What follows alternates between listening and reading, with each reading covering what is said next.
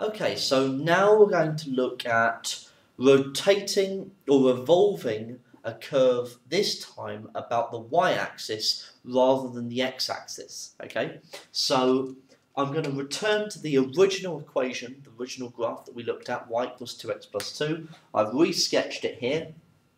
Okay, so here, what I'm going to be doing is I want to try and determine what the volume is when I rotate this line about the y-axis.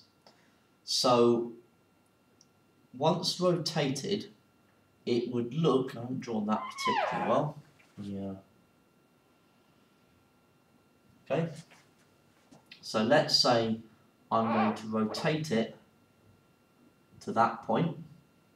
Let's say that that is something like 5. So it creates this cone, okay? And now, if we think about it a little bit, using the ideas that we looked at last time, if you go back to the idea of it being a slicer that's going to be slicing like this big bit of ham, and you're slicing off the slices of ham, and each slice that you make is going to be a circle. This time we're going to be slicing horizontally, okay? And each time I am going to be creating a circle again, but this time the radius isn't dependent on y, it's dependent on x. Well, it's dependent on where I am on the y-axis, but it can be given by the value of x, okay? So one thing that you will most regularly have to do in these types of problems is to make sure that you have x equals.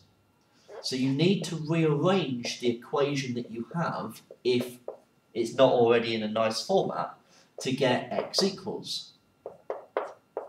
So in this case, x is equal to 1/2 minus 1. So the volume in general here is going to be given by pi r squared, where r is now x, and we're integrating not over the x-axis but over the y-axis between the two values on the y-axis.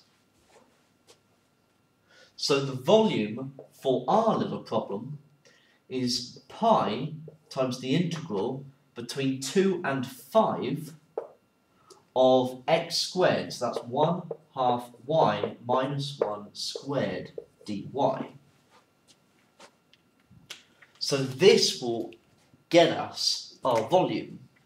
Now I'm going to have to multiply out that bracket in this case, so we're going to get 1/4 y squared minus y plus 1 dy. Then we can integrate.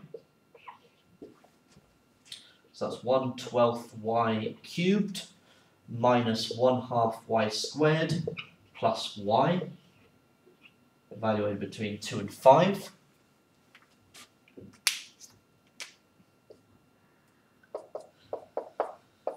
Right, so we have 1/12 of 5 cubed, so that's 125. So it's 125 over 12. Take away 25 over 2 plus 5. Take away, now without putting in 2. So we've got 8 over 12, which, well, I'll just write it as 8 over 12 for the time being. Well, we're now so 4, 6, 2/3. Take away 2 plus 2. Okay, leave the pi alone. So we pop this all in our calculator. Then take away 2/3. We get us 9/4. So that's 9/4 of pi. Okay? And that's how we could deal with rotating a line about the y-axis using this form. Okay? So for the x-axis, it was y squared dx. For the y-axis, for rotating about the y-axis, it's x squared dy. Okay, so in the next video, I'm going to look at a couple of examples rotating about the y-axis.